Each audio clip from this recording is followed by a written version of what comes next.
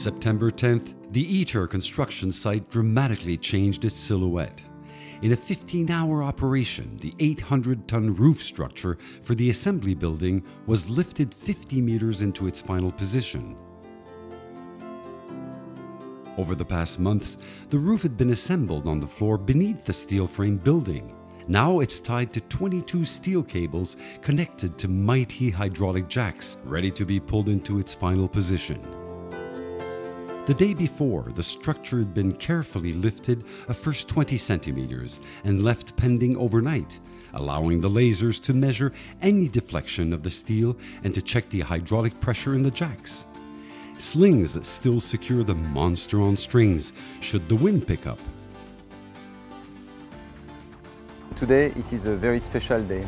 We are making a very important operation. It is a completion of the main structure of the assembly building.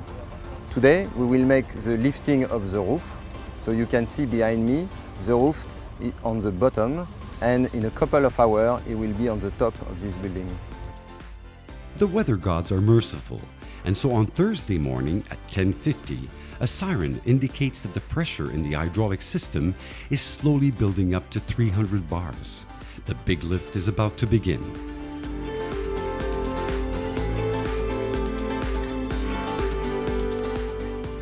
Mission Control is a small porta-cabin.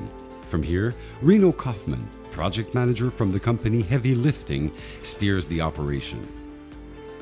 The lifting equipment consists of hydraulic pumps, steel bundles and anchorages, and a certain control system to make sure we stay within the tolerances. And the tolerance from the highest to the lowest point is only 35 millimeters. We have a laser system on every axis, measuring the distance between the top, the final position, saying of the roof. There is a target consisting of prisms, and on the bottom we have a laser emitter constantly measuring the distance. While Reno Kaufman and his colleagues start the systems, outside the cabin, the spectators to the show have gathered in anticipation. This is a big event, not only for those who've been involved in the actual construction work, but also for their supervisors.